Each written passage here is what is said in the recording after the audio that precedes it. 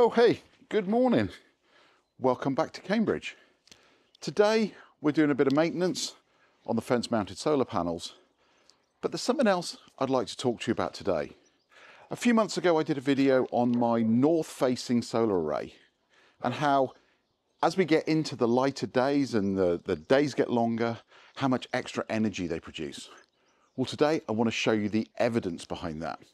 So a couple of days ago, when we had an absolutely glorious day, I took a recording of the panels throughout an entire day. I want to show you how well those panels produced. So as you can see, our array is broken up into three parts. We have four 435 watt panels on our south by southeast facing garage roof. We have 10 440 watt panels on our south by southwest facing rear roof. And on the front of our house, we have 8 435 watt panels on a north by northeast facing roof.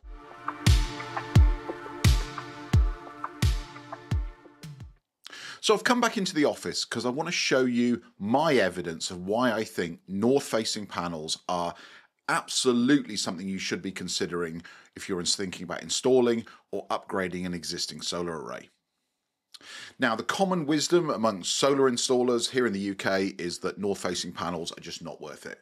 You're just spending money, you'll never get your money back, that you're wasting your time. I don't believe that for a moment.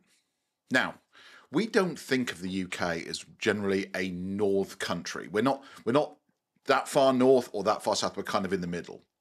But to be honest, if you think about where the UK sits geographically, we're roughly on the same latitude as the Hudson Bay in Canada. You know that big bay that's in the middle of Canada where the polar bears live? Yeah, that's the same latitude as the UK. Consequently, because of that northern latitude, we get very early sunny mornings in the summer. The sun rises outside my bedroom window at about 4:30 a.m. in the height of summer. And that means having solar panels on the north side of your house will start your generation day so much earlier than if you wait for the sun to rise in the east and track round to the point where it's overhead of your south-facing solar array. This can add as much as 5 extra hours of generation to your solar array. And consequently, 5 more hours of generation means more money in your pocket. So you saw from the drone footage, we have our array broken up into 3 parts. We have our north-facing array, we have our south by southwest array, and a south by southeast array. This means that we capture as much of the sun as we can going around. Now, if you've got a nice, big, wide, south-facing roof, then obviously fill that first. Put all of your panels, cover as much of that south-facing roof as you can. But then look at your north-facing aspects. How can you extend that day? How can you extend the generation day to give you those 4 or 5 extra hours in the summer?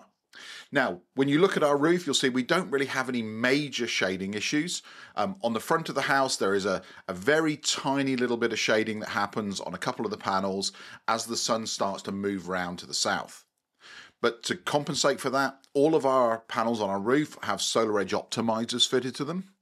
This means that if one panel starts to drop a little bit in performance, it doesn't affect the rest of the array. Now, what I'm going to show you now is a recording that I took from the Solar Edge app, actually 2 days ago when we had a really nice sunny day where it was sunny from dawn till dusk. And I want to show you what happens as the sun rises. You'll be able to see each individual panel when they come to life.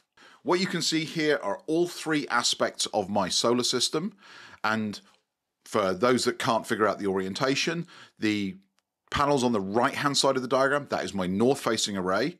The 10-panel block is my south by southwest facing array, and the 4 on their own are the 4 that live on the garage roof facing south by southeast. So the block in the middle there is the inverter. You'll see that number change as it goes up. That's how much power it's applying. That's not really relevant to what we're going to show you here. Now at the top, you can see a timeline.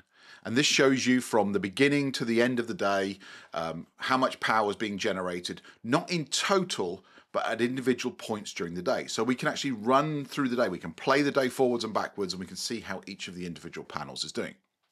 Now, this is a movie file, so what I can actually do is just drag it forward until we get to the point where the panels start to generate. So if I go to about here, you'll start to see the numbers change from 0 to very small numbers.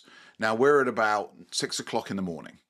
Now, just to put this in, we are in mid-March, so we're still 3 months away from Midsummer's Day.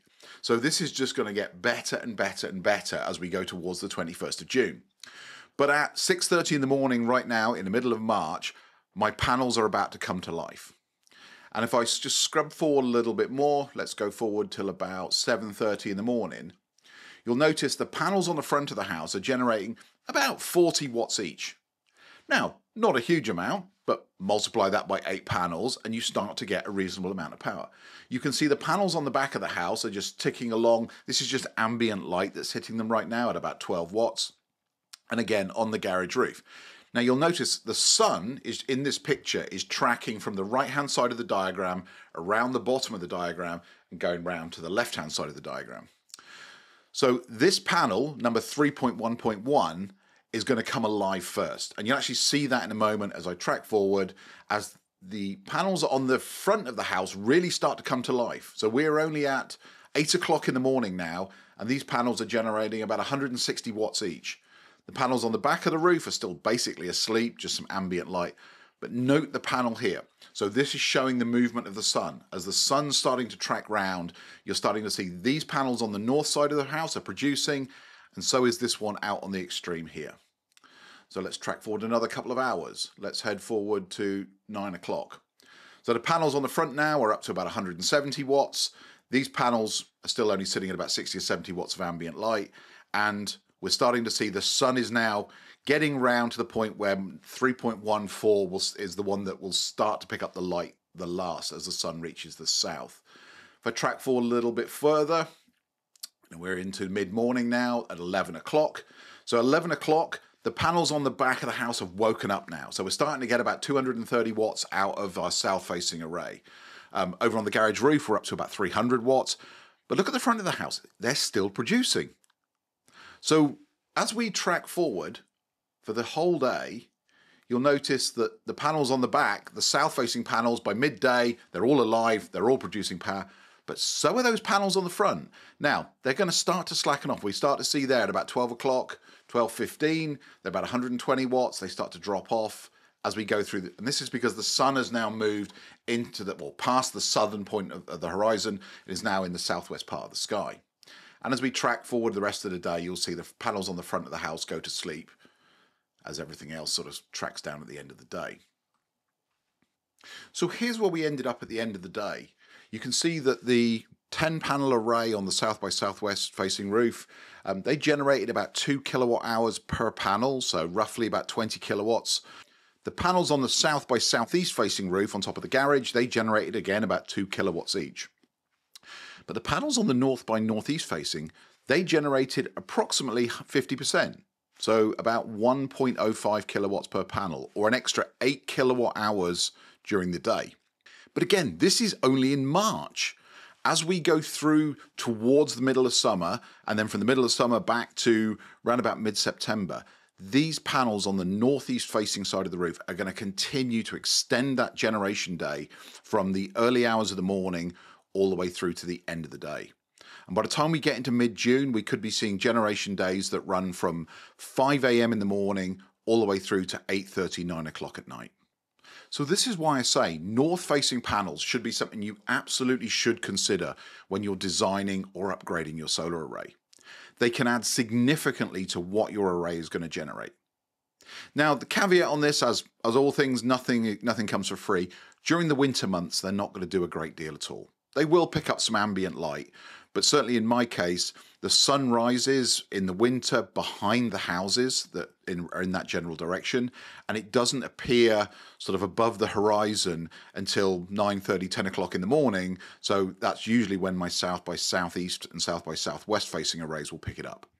So for the winter months, north-facing panels, not so great, but certainly during the summer, and especially in the northern latitudes, we get a great deal of benefit from having those extra panels on the north side of the house. With that, I'm going to sign off. I hope this has been useful. I hope if you are considering getting a solar system installed or you're upgrading your existing system, I hope you will consider north-facing panels, because I think it's a decision you won't regret. With that, I just want to thank you for clicking on this video. It means a great deal to me. And if I'm lucky, I'll see you back here for another video real soon. Take care. Bye-bye.